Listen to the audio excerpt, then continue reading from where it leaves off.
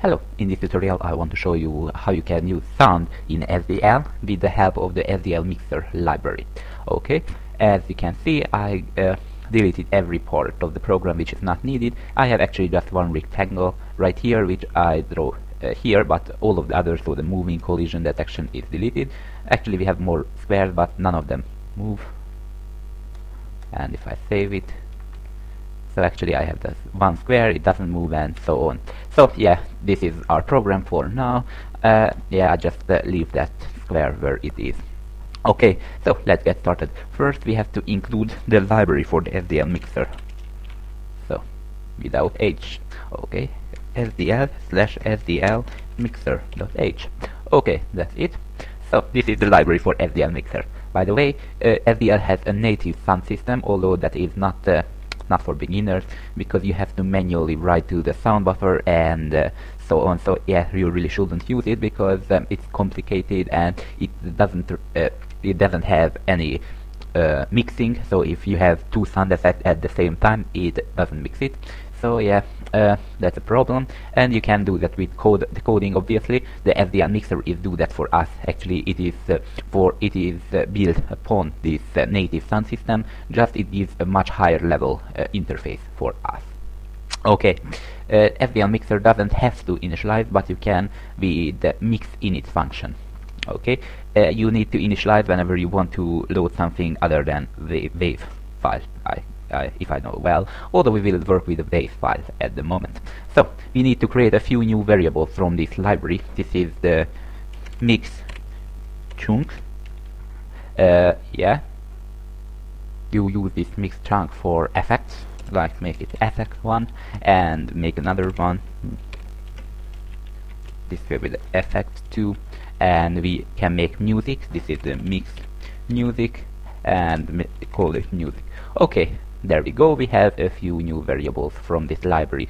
We use the mix chunk for effects and the mix music for music. Actually, there is not too much difference between the two. Yeah, I will tell you what the difference later, but for now we have to actually open it.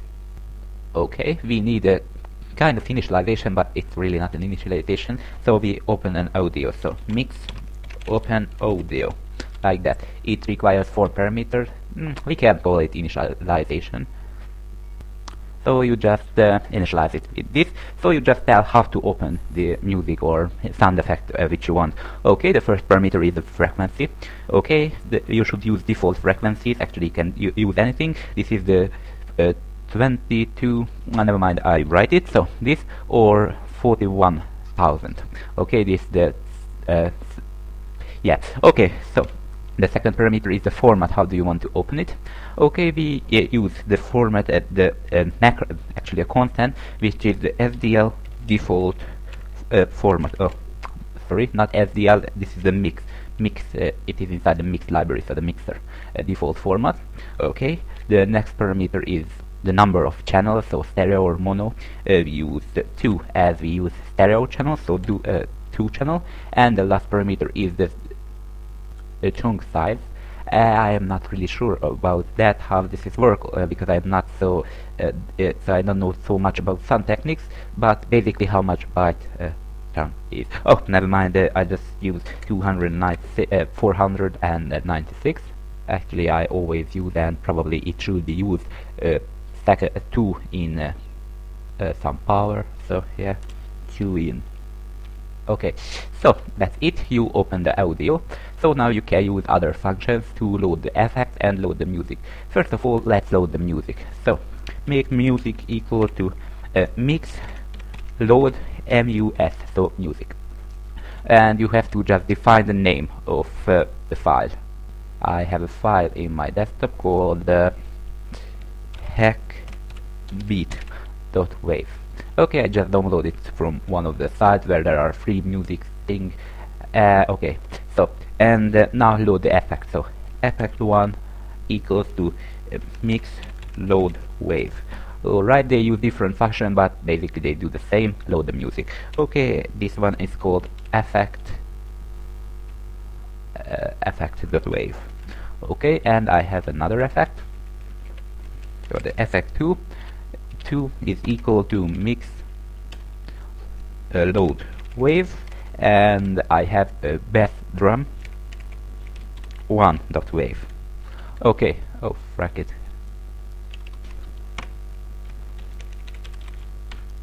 Okay, this is it.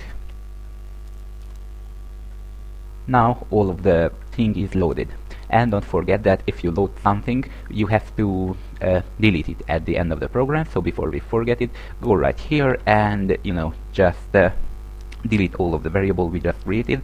So mix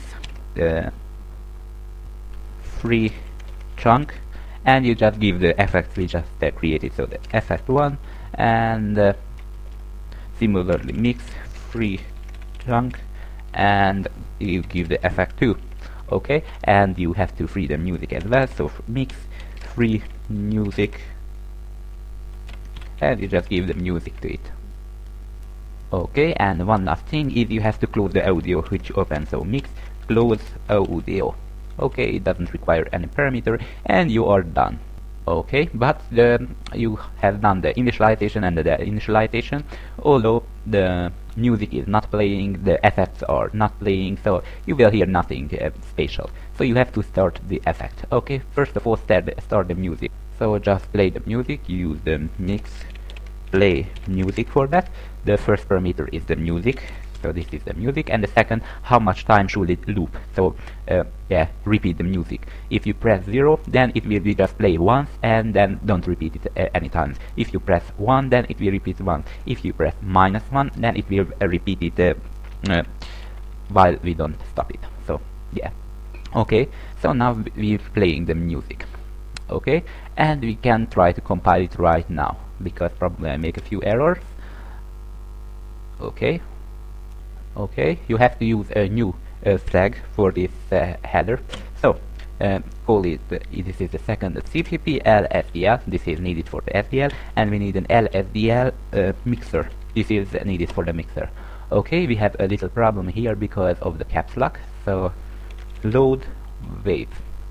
Okay, now we can compile it probably and run it. Okay, I don't know, do you hear it, but it plays this very annoying music whenever we play it. Okay, and now play the effects as well. Okay, we use the key down function for that.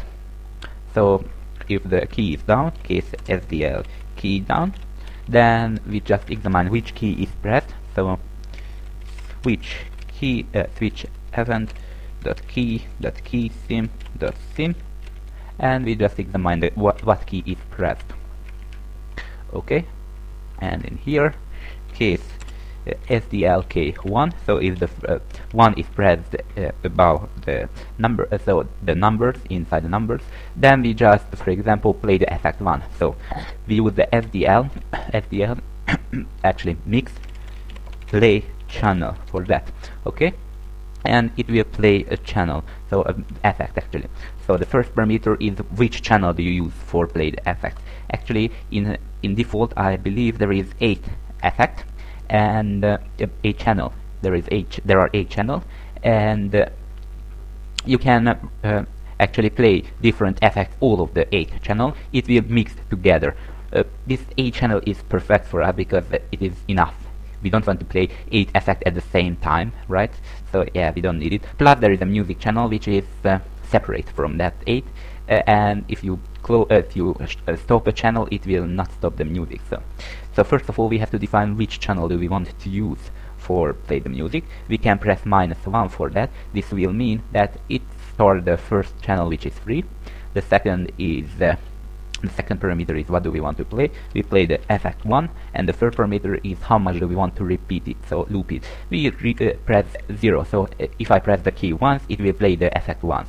Okay, and then if SDLK2, then we just do actually the same thing, except we do it with the effect 2. Okay, that's it. Now we can compile and run the program. And I don't know that do you hear it or not. Whenever I press the 1 or the 2, it gives that weird effect. Okay, so that's it about that. So yeah, there are other functions. The SDL mixer has a lot of functions like pause music, halt channel, and pause channel, rhythm music, fade in channel, fade in music, and a lot of other. So I will not go into all of them, but you will find it in the SDL mixer documentation if you are really interested about that. But these are the basic. The mix play channel, which will play a sound effect. The mix, where is it? It's up here. So the mix play music, which play the music. The load wave and the load muse, which load it. And open audio, which open it. And the free things. So free chunk, free music, and close audio. This is the most important, I believe. Okay, but as I said, there are a lot of others. So if you want, then you can use it. So see in the SDL the mixer documentation if you want to know all of the functions. Alright, that's it for this tutorial, and thank you for watching, and